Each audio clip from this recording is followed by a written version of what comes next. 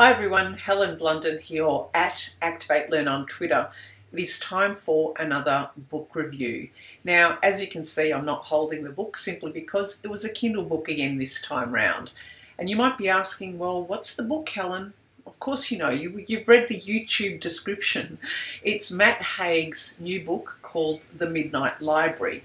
Now, I found out about this book when I saw a tweet from a friend that she was reading the book, and I thought, fantastic, I'm going to buy it simply because I've read a couple of Matt Haig's books previously. The two that I've read was Reasons to Stay Alive and How to Stop Time. Now, I really liked his writing simply because he's opened my eyes to the illness of depression. I don't know much about depression, and I know many people in my life who have this crippling illness. So reading the work of Matt Haig really put it into context for me about how crippling this disease can be. So when I downloaded The Midnight Library on first reading, I thought, oh, this is actually kind of fiction version of anxiety and depression for someone. And indeed, it reads that way initially. But what is The Midnight Library about? Well, it touches on a theme that I have often thought in my life. Well, what if you can go back in time and actually change the choices that you've made in your life? How would your life have turned out if you made different choices at different times of your life? And that is the type of question that this book is about. Specifically, he has the Midnight Library. So between life and death, there is this in-between space where there is a library, and each book has a different version or a different life of yourself. And so we have the protagonist, who is Nora, and what happens is Nora is really depressed. She's highly anxious. She doesn't feel as if her life is going well, and she's fearful about a lot of things. Life isn't going well. Her pet has died.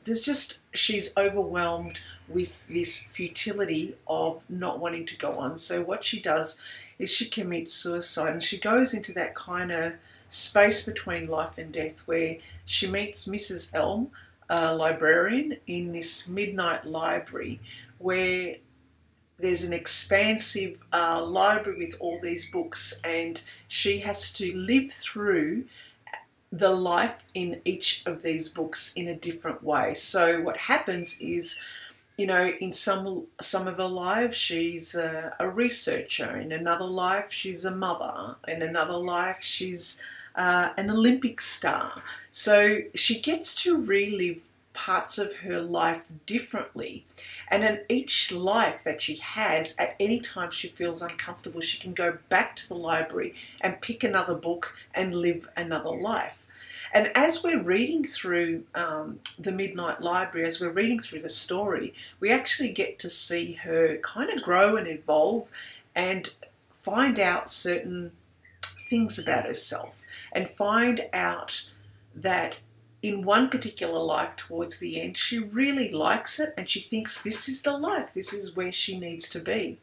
However, she comes across this realization, and I'm not going to actually divulge what that realization is, but it's actually quite charming, and I'm not going to say simple, but it's so evident when the message is so evident when you read it. And so this book really is a message for all of us that we can have regrets in our life, but ultimately we make the choices that we make for whatever reason, and that we should actually live our life as it is today and actually accept the choices that we made. So this is the kind of message that I got upon reading it, is that, you know, sure, we could pontificate and speculate if we had made different choices, but the thing is, we've made the choice that we have made since then. It's taken us onto a particular journey in our life to this point where we are today, and now it is up to us to decide what choices we make from this point to go forward into, and to make our next life be in whatever way we want it to be. But we are where we are because it is what it is. We are where we are because we made the choices in the past to get to this point. But it is up to us to be ultimately make our life what it is. And we only have one life. So therefore the choices that we make are going to be relevant for the life that we live in today, for now, and for the future. So I really enjoyed The Midnight Library and would highly recommend it if you want to read a book that is actually quite light-hearted, but brings you with also the realization of what it is that you've done in your life and how not to take things for granted in our life too. So thank you for listening again. Let me know if you have read The Midnight Library, and look forward to catching up with you at the next book review. Bye for now.